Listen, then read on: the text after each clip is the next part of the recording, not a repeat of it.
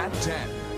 Caught on tape in a video going viral. Comedian Katt Williams allegedly punching a Woodland Target employee. Tonight, that worker is telling his story only on CBS 13. The insulting comments kept reoccurring and he just came at me.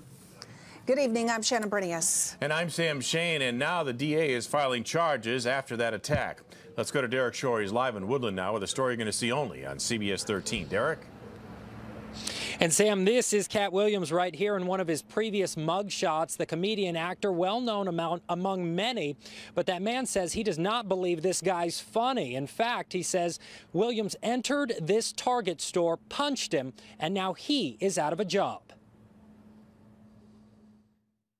I had no idea who this guy was before. But Katt Williams will be a name Forrest Liebenberg will never forget. I was in no way the aggressor. I never went up to him. Lately, Williams has made a habit of getting into trouble and arrested. There was a bizarre incident with a heckler during a show in Oakland as a bizarre performance took place. Then a police chase in Sacramento that happened right after this confrontation.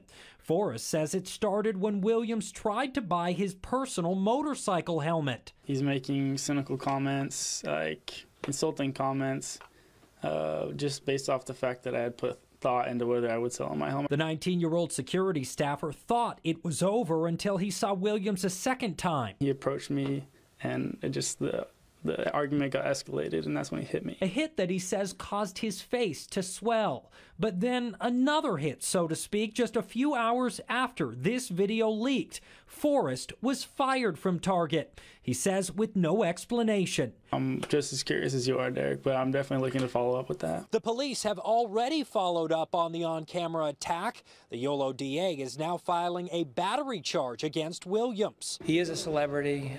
He's not from the area, but that doesn't stop us as the police department to enforce the law. People are saying he's worth millions of dollars and he just cost me my job. Like, of course that's going to be upsetting, you know? And by tonight, we have not heard from Target. We did ask them for a comment as to why Forrest may have been fired. He does believe it has something to do with that video being leaked, but he insists he is not the one that put it on YouTube. All right, Sam? Derek, thank you very much. Live for us tonight at Woodland. By the way, Katt Williams, no stranger to trouble. He was arrested just yesterday after a fight in a Seattle bar. Williams is also being sued in a class action suit after an Oakland performance, which ended with an attack of an audience member.